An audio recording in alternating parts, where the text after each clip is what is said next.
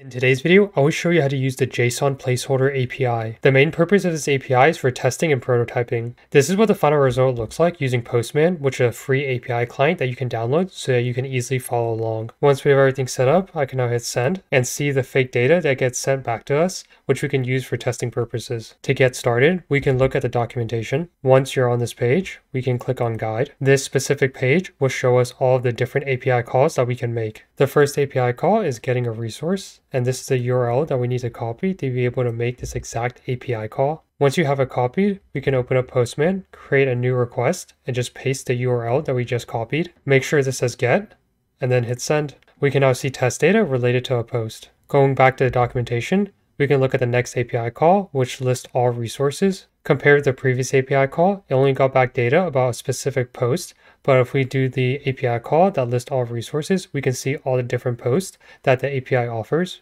Switching back to Postman, the only change we need to make is just to change the URL like this. So just erase the 1 and the backslash, and then hit send. We can see now we get back a list of posts, all of different data for each of the posts. Going back to the documentation, the next thing we will do is to create a resource. However, if we look down here at the note, we can see that the resource would not really be updated on the server, but it will be faked as though it was. So if you're in a scenario where you need to fake creating a resource, then this API is perfect for you. To actually create a resource, we just need to copy the URL here and then create a new request. Make sure it says post. Paste in the URL. Then we just need to pass in a body as well for this post request. So we can just click on body, click on raw, and change text to JSON. Going back to documentation, we can just copy the body that they have here. And then we can just type in a open and close bracket and just paste in the values that we just copied. Now we just need to format the text that we just pasted in by adding quotes around all of the keys. And we do the same thing for the values as well.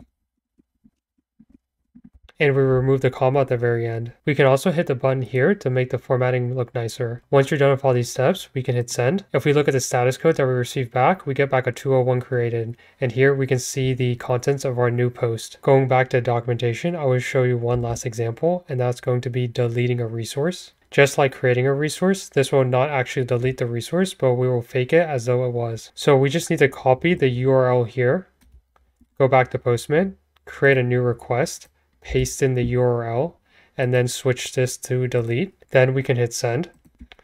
If we look at the response, we can see we get a 200 OK, and the response of this specific API call is just an empty body. And that is the end of this JSON Placeholder API tutorial. Hopefully you have a better idea of how to use the JSON Placeholder API. If you found this video helpful in any way, please like the video, and don't forget to subscribe for more content.